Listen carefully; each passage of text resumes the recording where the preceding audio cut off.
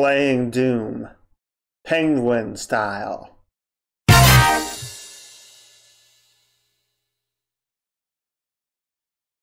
everyone, what's happening today? I figured we'd have a little fun and start playing Doom on Linux. Now Doom, the original Doom actually, is not something that you have to Frankenstein to get to play. There are actually native engines that are pre-configured to run on Linux. So we're going to go ahead and use that. And there are actually quite a few of them. And for my example, we're going to use Chocolate Doom. I would use Crispy Doom, but that's not in my repositories. I don't feel like building it from source because I'm feeling like lazy today. So yeah, we're going to go ahead and just install Chocolate Doom because it's in the Linux Mint repository. So we're going to go ahead and grab that and start playing Doom. Now the thing about playing Doom on Linux, you have to own a copy of the game. Or you can also use this shareware version as well. And I will include this link in the description where to get the shareware WAD files for the data that you need to run it from the native engine. Now you can go and get the Doom files as well somewhere, I'm pretty sure, but I can't tell you where to download that because I will get in trouble with YouTube. Now a lot of people would try to say that Doom engines are legal or illegal actually, but actually the Doom engine was actually open source back in the 90s. So here's actually the source, and you can just build the original engine for Linux right here from the GitHub.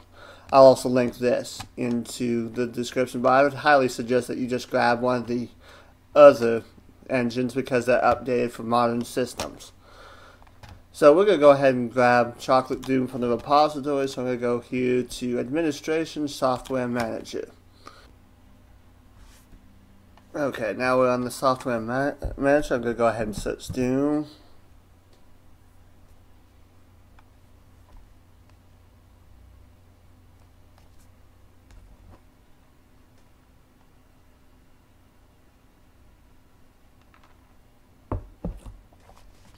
We're going to go ahead and grab Chocolate Doom and hit install. Now I'm doing this on Linux Mint. You can do this on virtually any Ubuntu based distribution, and most repositories actually have Chocolate Doom in them. So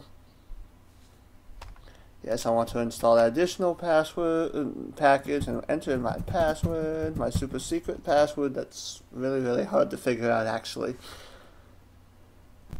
So now that we've got that installed, we're going to go ahead and grab the WAD files, which are the data files from the little folder I've created. And we're just going to go ahead and grab doom1.wad, and I'm just going to go ahead and create a directory right here in my home folder. New folder, and I'm just going to label it Doom, and it's right here. I'm just going to go ahead and drag this in here. Now, the reason why I put it right there in a Doom folder is because when I go in here and start it up for Chocolate Doom right here, it's going to ask me where the WAD file is. So we're going to go ahead and just launch it into a terminal, and we're going to go ahead and run Chocolate Doom -i1, and then we're going to go ahead and do /home/my user account /Doom, and then there we go, and that should start it up. Oh, whoops. Chocolate-Doom, and that should start it right up. Alright, and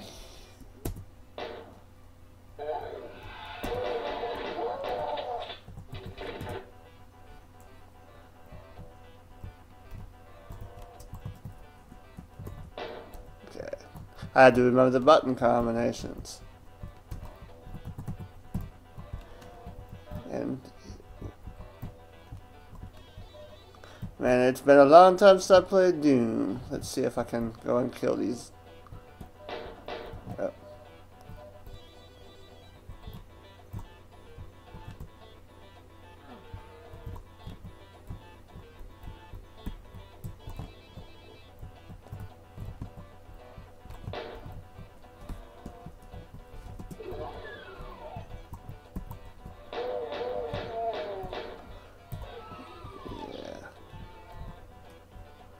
Alright.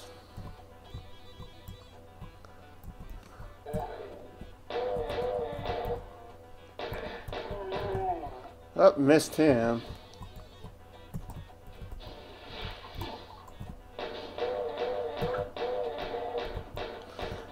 Gotta love 2.5 shooters because I don't have to aim vertically. It's still... Oops.